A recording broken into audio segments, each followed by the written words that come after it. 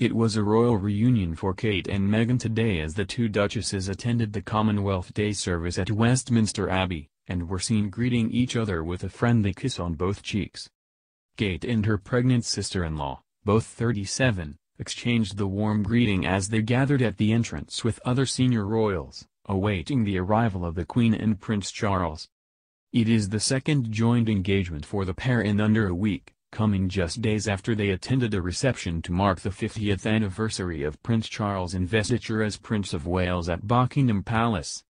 Meghan was among the first to arrive, and looked elegant in a bespoke all-white ensemble by Victoria Beckham, complete with a chain-print dress, coat, bag and shoes, believed to have cost £9,000. It was a stark contrast to the bottle green Erdem wool dress and coat, also estimated to have cost £9,000, that she donned when she visited Canada House in London with Prince Harry earlier today, bringing the total cost of her outfits for the day to £18,000. Meanwhile, the Duchess of Cambridge looked very much the lady in red in a recycled Catherine Walker coat and matching dress, which she previously wore in New Zealand in 2014, and a Gina Foster hat. After meeting with dignitaries outside, the royal pair shared the friendly greeting as they took their seats, suggesting a thawing of their rumored frosty relationship. The Commonwealth represents 53 countries and almost 2.4 billion people, and 2019 marks the 70th anniversary of the modern Commonwealth, enabling cooperation towards social, political and economic development. In her message released ahead of Commonwealth Day, the head of state has praised how the family of nations inspires its member states to find ways of protecting the planet and its citizens. Millions of people are drawn together because of the collective values shared by the institution, the Queen said in her address to the countries of the Commonwealth. The written message was featured in the order of service for the annual Commonwealth Day service and was seen to hail the value of international cooperation in what is likely to be interpreted as another royal remark on Brexit. The Queen, who has been the head of the Commonwealth throughout her reign, said, in April last year, "I welcomed the leaders of our 53 nations to Buckingham Palace and Windsor Castle for the Commonwealth Heads of Government meeting, and we all witnessed how the Commonwealth vision offers hope, and inspires us to find ways of protecting our planet, and our people. We are able to look to the future with greater confidence and optimism as a result of the links that we share, and thanks to the networks of cooperation and mutual support to which we contribute, and on which we draw." With enduring commitment through times of great change, successive generations have demonstrated that whilst the goodwill for which the Commonwealth is renowned may be intangible, its impact is very real. Prime Minister Theresa May, who also spent her afternoon at Westminster Abbey marking Commonwealth Day alongside the Queen, read a passage from the Bible that could be viewed as significant to Brexit.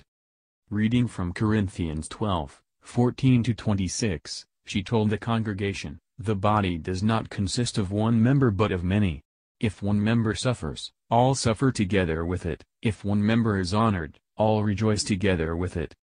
Her 11th hour came as EU sources said ambassadors of the 27 member states were told a deal over the Irish backstop had been done with Britain on Saturday, but was rejected by ministers 24 hours later.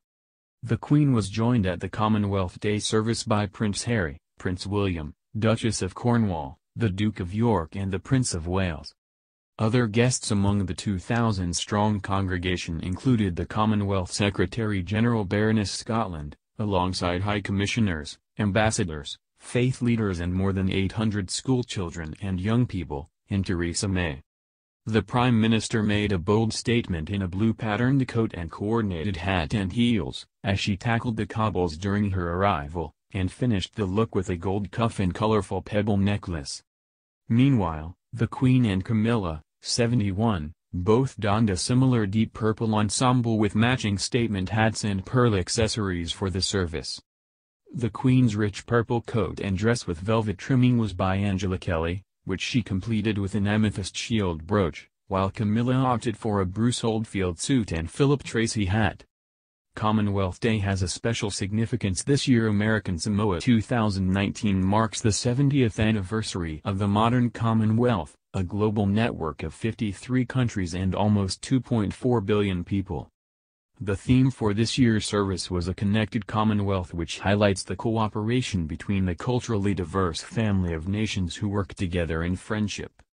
The beautiful bright flowers which adorn the Abbey represent the 53 Commonwealth nations, while female British Mauritian dancers based in London who enjoy performing Sega, a joyful and lively expression of the Mauritian way of life, performed outside the Abbey ahead of the royal arrivals.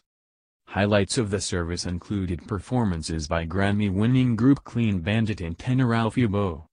The Duchess of Cambridge admired the dress worn by Grace Chatto of the group Clean Bandit, who entertained royalty with the song Symphony. A reflection was given by Louis Pugh, an endurance swimmer, ocean advocate and the UN patron of the oceans. As Kate left the special service, she engaged in conversation with a young girl who appeared to show off something on her colorful t-shirt. Meanwhile, Meghan clutched her silk green bag and a bright bouquet of flowers in one hand, and leaned forward and shook hands with the well-wisher with the other. Later in the evening, Charles and Camilla will be guests of the Commonwealth Secretary-General at the annual reception, which traditionally takes place on Commonwealth Day at Marlborough House, the home of the Commonwealth Secretariat, the institution's civil service.